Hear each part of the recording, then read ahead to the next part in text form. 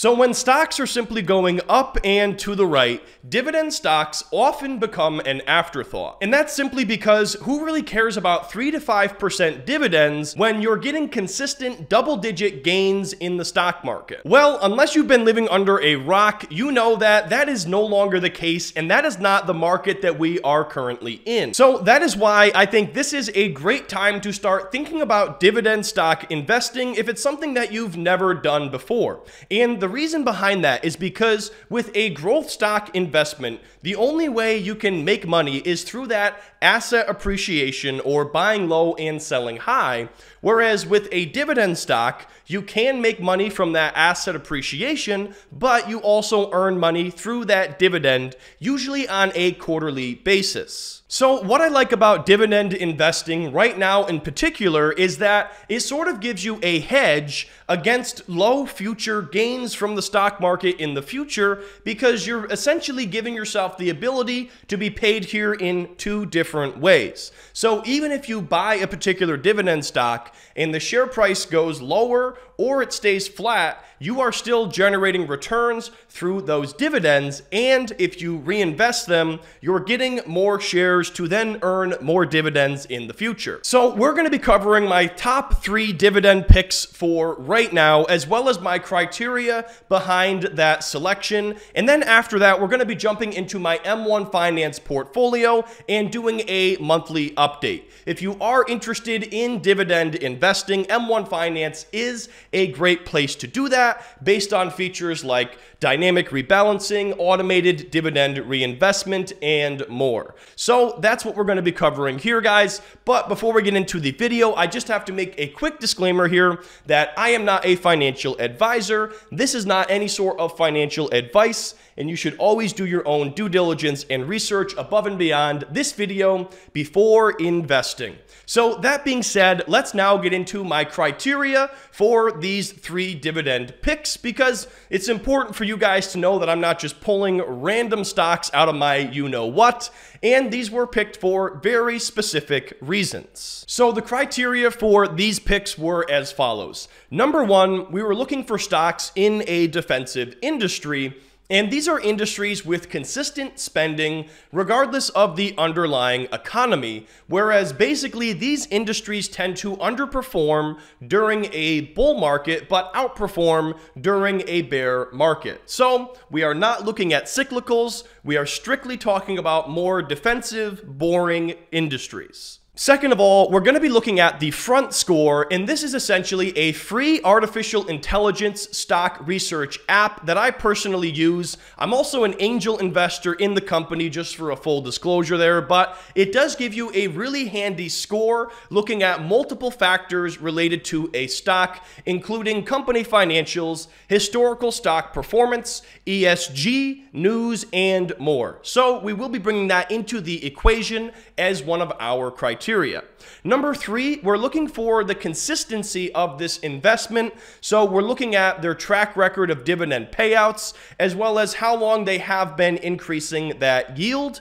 And then number 4, in this point in time, I feel you need to be looking for a decent yield, and in order to hedge against low future gains in the stock market, in my opinion, you should be looking for at least a 3% dividend yield at this point in time.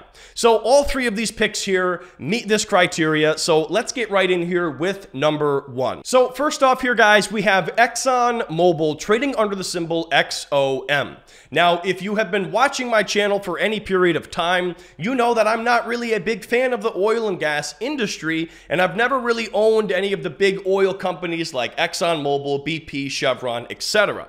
However, at this point in time, for the foreseeable future, I, in my opinion, think that oil stocks are a good investment. And I do own an oil and gas stock, but we're going to mention them later on in the list because they're a little bit different than your traditional oil and gas company. So as far as the oil and gas industry goes, the spending is pretty consistent. However, you do have to keep in mind that any travel-related, fuel consumption would go down in a recession. However, there is such a squeeze right now on oil based on the situation in Russia and many different things, that I think that we are relatively safe here with oil, or actually it's kind of a situation where we should just continue to expect to pay, $4 to $5 a gallon at the pump for the foreseeable future.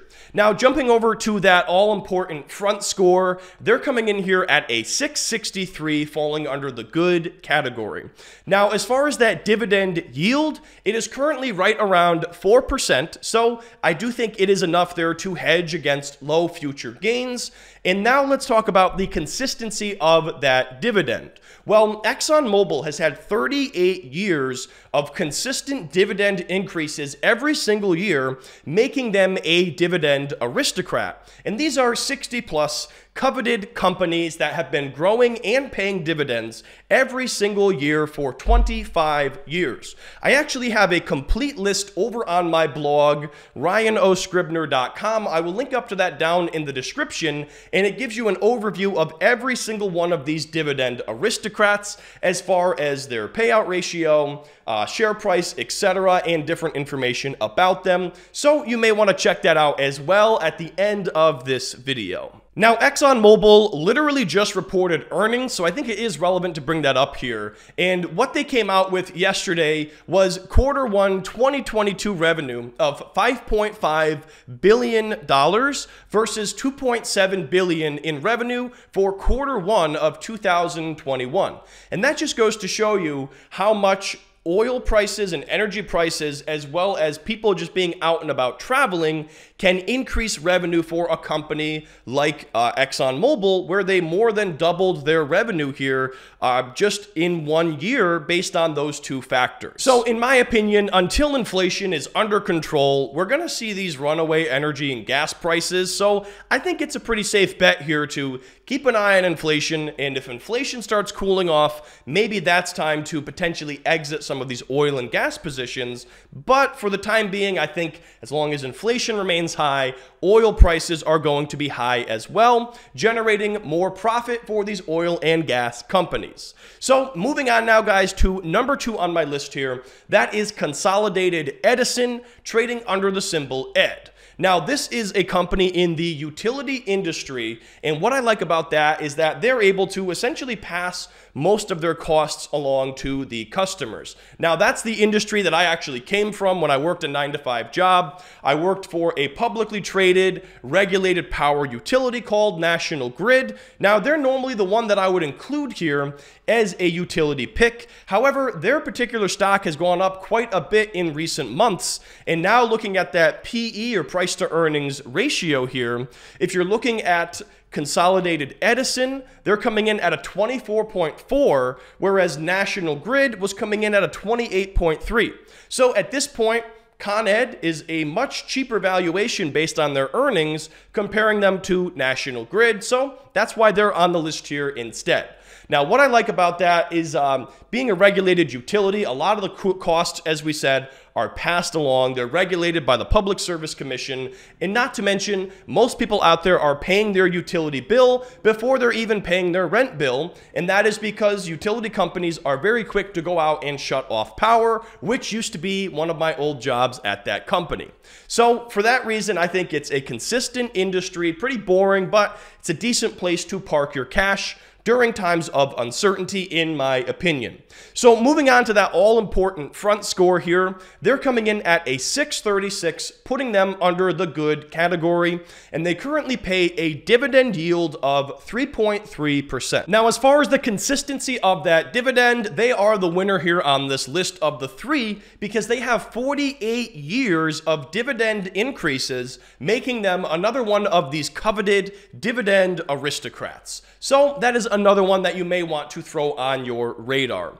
And then third and finally is the investment that I actually own myself. I don't own the prior 2 stocks listed, but I do own this master limited partnership called Global Partners, trading under the symbol GLP. Now, since this is a limited partnership, they are obviously involved in the oil, gas, and energy business, but what I like about them in particular is they also have a massive portfolio of owned or leased convenience convenience stores, giving them sort of a diversified revenue model and a very solid vertically integrated business where they're able to be the ones producing the gas products and then bringing it to the pumps and then selling it at their convenience stores. And I can tell you, based on where I'm at here, I'm in upstate New York for a little bit visiting family, and this is it right here. All Town Fresh is the name of the convenience store near us, and they just have the cheapest gas by a landslide compared to anyone in this area. So they're doing extremely well over there at that location.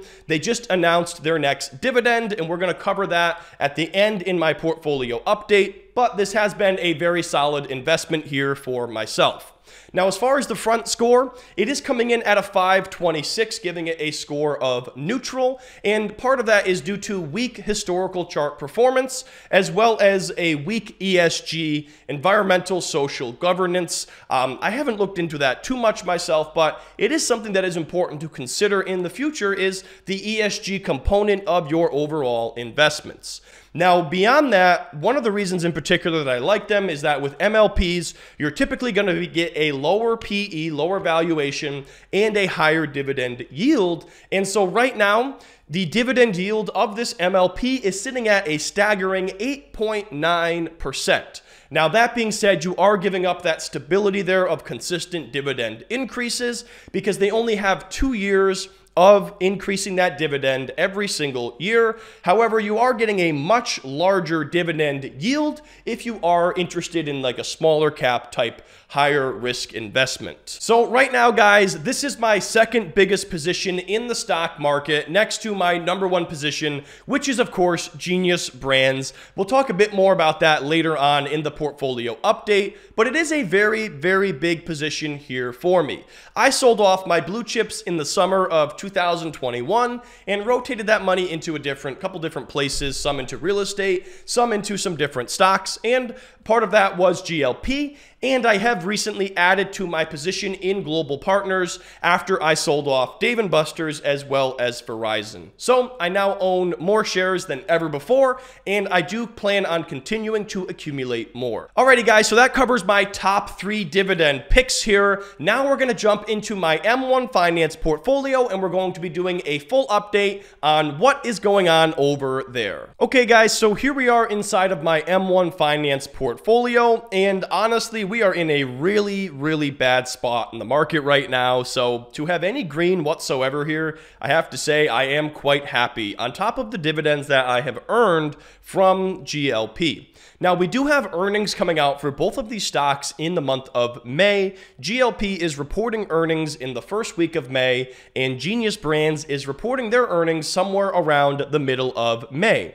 Now, Genius Brands just did their annual report as well as earnings for Q4, and I did a full video covering those earnings. I'll put that card up in the corner if you haven't seen that already. But we are going to be getting Q1 earnings here right around the corner for Genius Brands. So, of course, next month when we do our update, I would expect to see some moves here, hopefully in a good direction, based on that earnings report. So if we jump over here to the holdings tab, we could just be completely upfront about the bloodbath that is this portfolio. So yes, Global Partners, I do have a smidgen of gains there, still up about 3.4% or $2,300. And yes, I have earned somewhere around $3,000 worth of dividends. But of course, I do have this major red spot in my portfolio, which is Genius Brands, currently down just over $31,000. Now, I own this stock across multiple portfolios,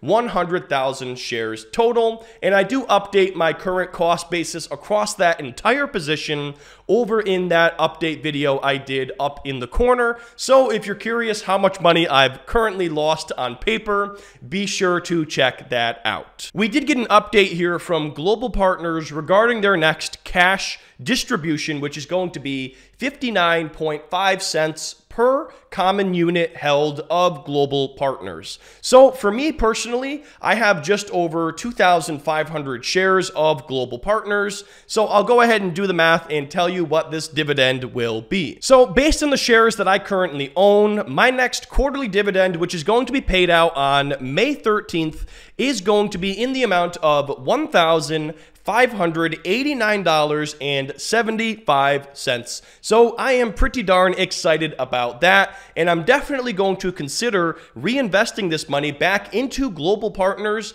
in the future. That way I can just accumulate more and more shares. Now guys, if you haven't yet gotten started with M1 Finance, I do have a completely free 30-minute step-by-step training that's going to be linked up down in the description below. It's going to walk you through step-by-step how to get started with investing, as well as some tips related to dividend stock investing. I also wanted to let you know about the current transfer bonus here going on with M1 Finance. So based on however much you transfer in or deposit, you can get a bonus of $25 up to $250. So if you're not happy with your current brokerage account and you want to make the switch and make some money in the process, be sure to check out this current promotion going on with M1 Finance. Lastly, guys, if you want to keep track of all of your investments in one place and get access to that all-important front score on your portfolio as well as your individual stocks,